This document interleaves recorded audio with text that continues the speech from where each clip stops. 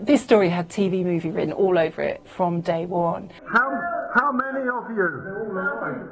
13?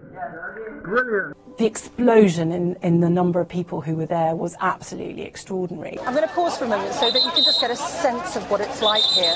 From very few in the beginning to divers who were coming from all over the world, rescue workers from all over the world, Thai Navy SEALs, all of the relatives came because they wanted to be close to their children, but it was almost like you could see these people in there, like watching them in a goldfish bowl, if you like. They were just sat watching Thai television the whole time with, you know, stress, anxiety, worry, fear etched on their faces. So you really felt for them, just sitting there waiting for any kind of grain of positive news.